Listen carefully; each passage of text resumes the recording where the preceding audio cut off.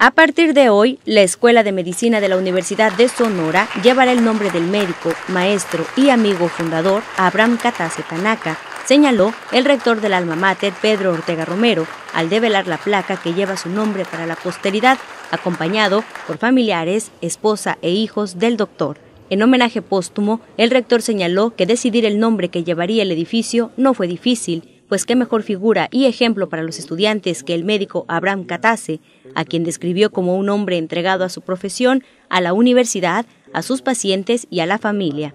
Yo agradezco a la familia Katase Enríquez toda la disposición que siempre han tenido para la Universidad de Sonora.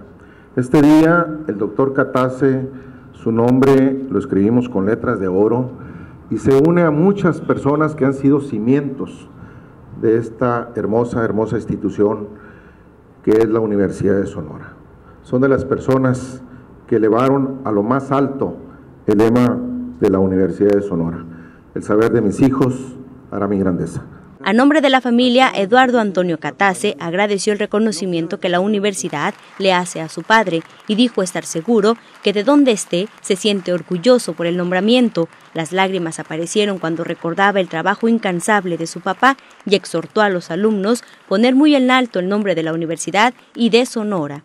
Fue un ejemplo de esfuerzo como persona, de perseverancia como médico, de generosidad como maestro y sobre todo de integridad como padre.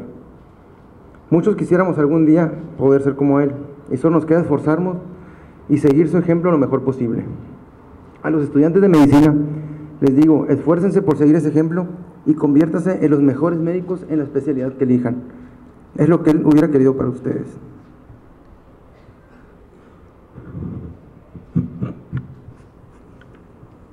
En la ceremonia estuvieron presentes el secretario de Salud Raimundo López Bukovich, directores de la Escuela de Medicina, maestros, alumnos y amigos de Katase.